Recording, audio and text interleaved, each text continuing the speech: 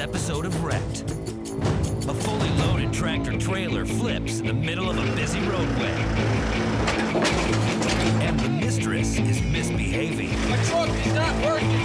The mistress is straight being a bitch right now. I'm so upset with her. This is my favorite therapy in the whole wide world. Bill lets off some steam by crushing cars at the junkyard. Everybody wants to hit the crusher button. And Jameson and Yuri get their hands dirty, trying to pull two porta potty trucks out of a muddy mess. Go, go, go, don't stop. Go, go, go, go, go. Chicago has more than 20,000 miles of highway full of breakdowns, spills, and wrecks. It's a dangerous mess, and somebody's got to clean it up.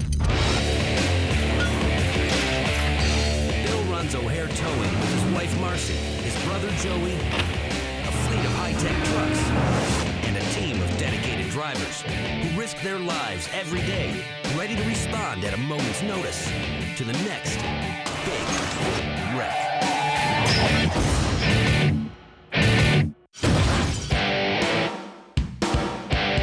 Each year, over 700 million tons of cargo are hauled through Chicago by trucks. But not all of the cargo reaches its final destination. Overloaded rigs have a tendency to roll over, and that's when O'Hare has to step in. Dispatch gets a call for a rig that's flipped over. 903, head over to I-55 and Arsenal Road. It's gonna be for a rollover, tractor trailer. It's fully loaded. 310, I need you to respond also on this call. Just off I-55, a tractor trailer was approaching the intersection of Arsenal Road. The driver took a left turn way too hard, and the truck rolled over. The container separated from the trailer. And now the O'Hare crew has 2 recoveries to do instead of 1. With the heavily traveled truck route backed up for miles in both directions, Crank it up, let's get her going. Joey and an entire team of O'Hare operators are rushing to get the lane cleared. But I need you to do it. We need to do it fast. The first step is to upright the tractor trailer using chains attached to the undercarriage. We put a chain here. What this chain does is, because these springs are soft, it keeps you from pulling the front axle out when we try to upright it. Angela!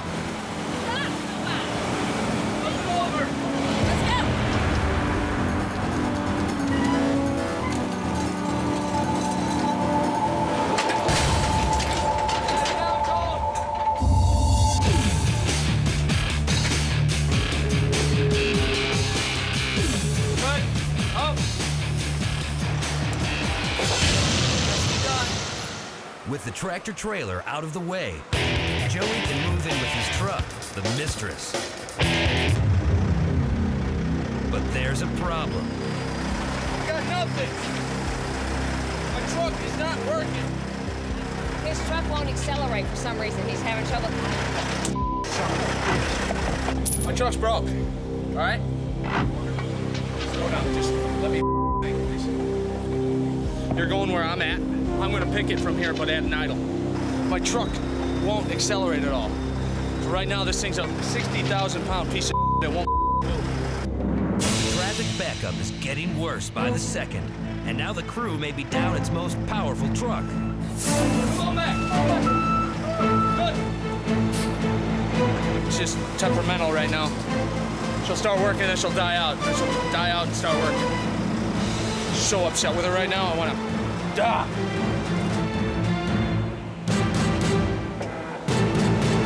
So we're gonna work as fast as we can to get it out of here. Joey and Tony have to flip the container over before they can lift it and put it on the lowboy. And what they're gonna do is they're gonna upright this box right where it's at.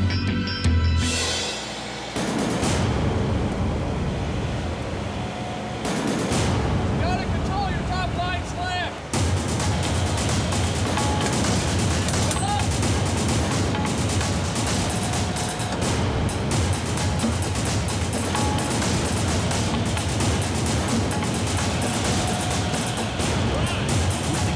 Right side up, they bring in the lowboy. Spin out, get a piece. rotate, pick this one off of the 90, and then we'll put it right on this trailer. Never had a mechanical failure, and I am embarrassed right now, and I'm just so mad. Come on. 903 is having a very bad mechanical breakdown right now. If I got this container up in the air and she breaks down, the motor stops running, we're gonna have 40,000 pounds hanging in the air without it coming down. I don't know how long it's gonna keep running. We're not gonna stop what we're doing. All right? We're gonna move fast, get it done. We're gonna pick this thing right now. There you go, I got one shot at this.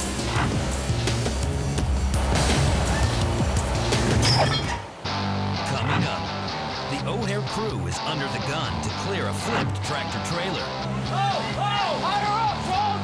But this load is heavier than it looks. There's no way this is only 40,000. And if we flip 2 rotators, we're screwed. Tony, let's go. And later, Get that box inside. The crusher needs some food. Bill shows some junk cars who's boss. C'est la vie, little Mustang. Have fun crushing your ass. See ya.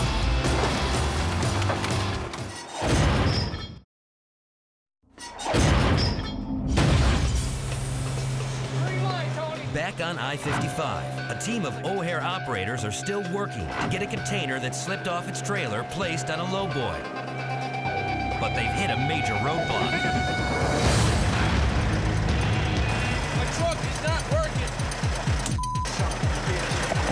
My truck's broke, all right? I gotta get this roadway clear. The officer's yelling and my truck's dying out. And now it appears that's not the only problem.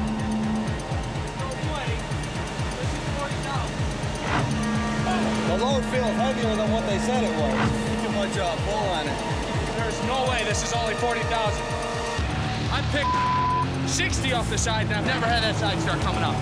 And if we flip 2 rotators, we're screwed.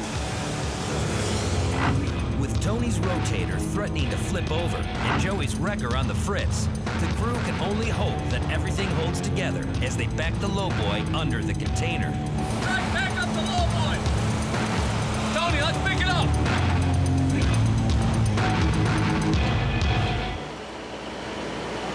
Just get it underneath there. I'll adjust as we have to. Higher, Tone. Higher up, Tone. How far back? That's good. With the container secured on the flatbed, Trike adjusts the wheels to fully support its massive weight. Whoa. Mission accomplished, but Joey still can't believe the mistress let him down. The mistress is straight being a bitch right now. I'm so upset with her. Goes to show you. You have the biggest, baddest truck out there, and nothing will stop you from mechanical breakdown. Nothing.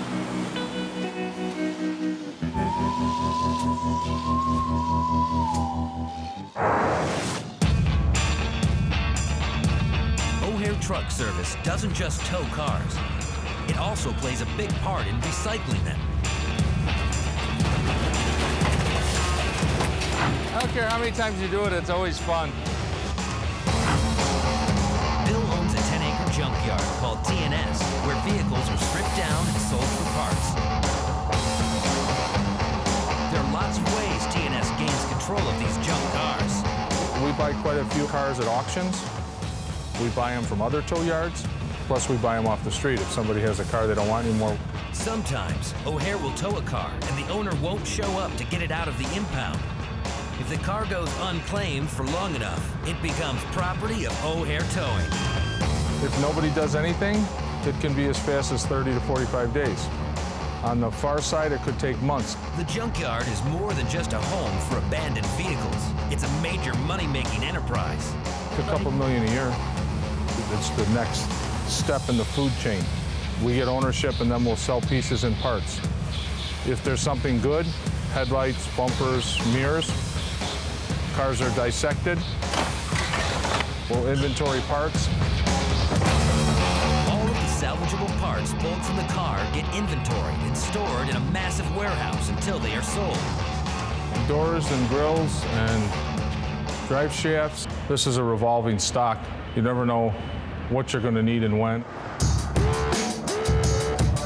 Go ahead, bro. Hey. 90 Eagle Premier, left front door. know what? We just actually took one in, a black one. Today's our lucky day. Bring that back up here and get those 2 doors off. We got a guy that wants them up in front. All right, get back. I'm very surprised on what sells and how it works. This business fascinates me. Tony, let's go. Get that box inside. The crusher needs some food. Once the vehicles are stripped of all valuable parts, they get fed to the crusher. Bill's favorite part of the process. This is my favorite therapy in the whole wide world.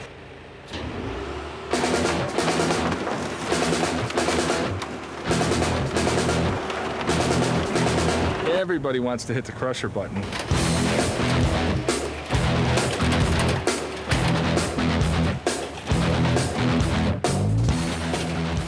I always save this part of the job for me. When it comes to the crushing part, I just really like it. You can be having a pretty bad day, but when you get to crush a few cars, it's kind of like auto recycling therapy.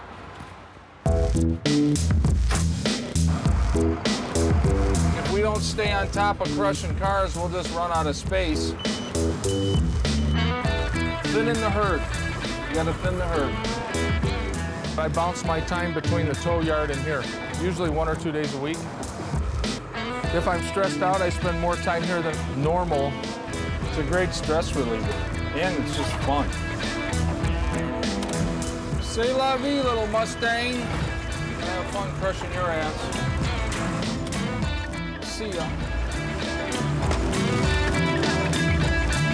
I've said this before, I'll say it again. Rollovers, crushing cars, and sacks, you know, works out well for me, and at any given time, they all change position on what's more important. Yeah, that battle's won. Good car. It's finished the circle of life, so to speak. You know, it's all part of the cycle. Circle of life. Coming up, 2 O'Hare operators work in the pitch black to get a pair of porta potty trucks back on solid ground. But this job isn't going so smoothly. The tow hook broke off. And later, I'll just bring it to me. Joey takes the mistress out on another recovery. I'll set up the riggers. Optimus Prime here. But will she let him down again? Sometimes I talk dirty to her, sometimes I don't.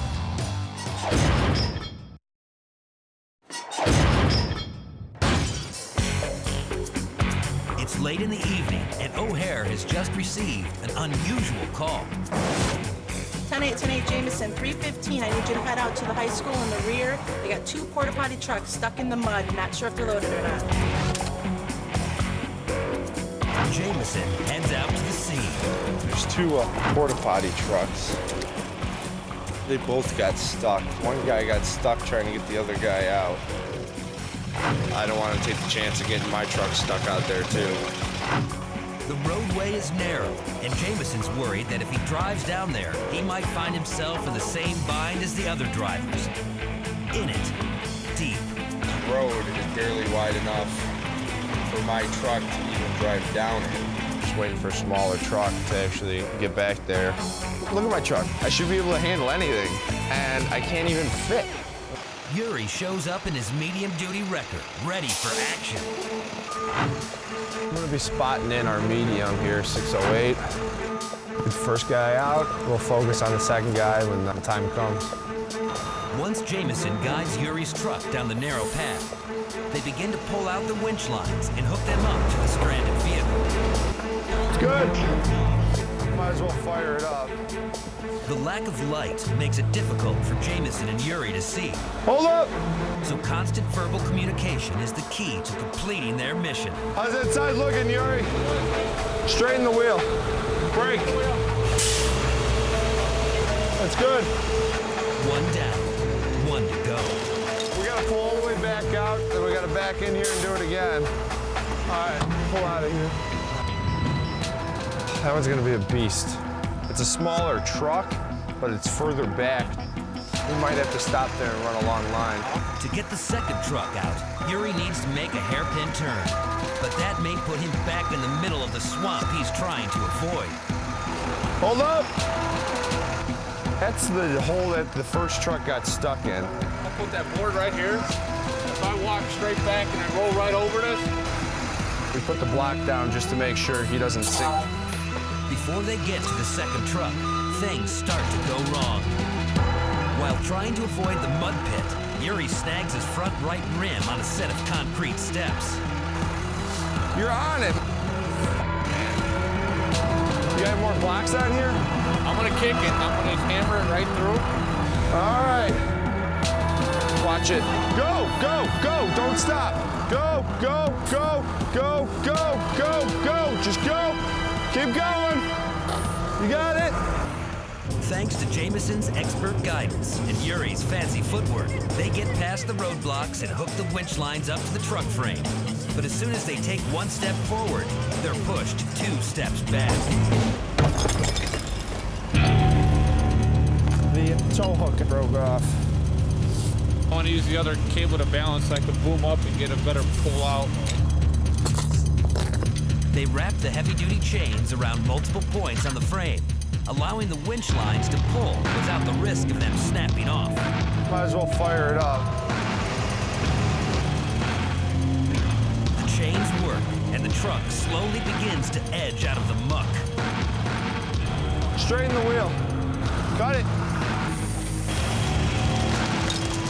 With Jameson navigating, the driver is able to drive past various obstacles and make it to the street. I was really convinced this was going to be an easy call. Winch out, I get to do something. I get out here.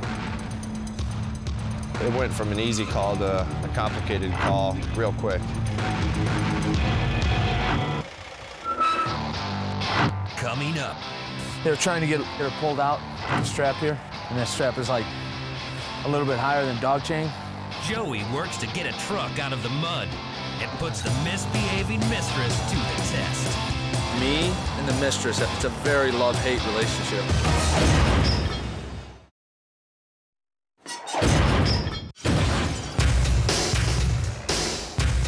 This afternoon, O'Hare receives a call to 1600 South Wolf Road. 903 Joe, we got a heavy-duty winch out, semi-tractor trailer stuck in the mud. 10-8, 10-8. Pulled in here to turn around, pulled up, caught the rock, backed it back around and got into the mud. That's why we had to call this big boy.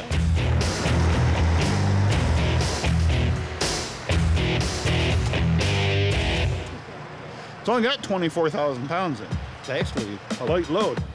Okay. The driver already tried to pull the trailer free, but he didn't exactly have the right equipment. First, I started off with them straps. But he pulled them things snapped like a rubber band. They were trying to get her pulled out with the strap here, and that strap is like a little bit higher than dog chain. Bad idea. She's still barred together. That's good. I'm gonna pick up the rear of this, get it off the mud, and get it sitting on some asphalt. Pull it up in the air. After I get this away from these rocks, I'm gonna attach up there at the frame, pull the tractor out, and slingshot her out. Sweet. All right, let me get rigged up to it. All righty. All right, let's bring some light to this action. Boom. It's like a strobe bar. That's nice. Let's set up the riggers. Optimus Prime here. All right. I'll just bring it to me. Boom. Because the trailer weighs so much, Joey uses snatch blocks to double the lifting capacity of his lines. Okay, time to get a little dirty.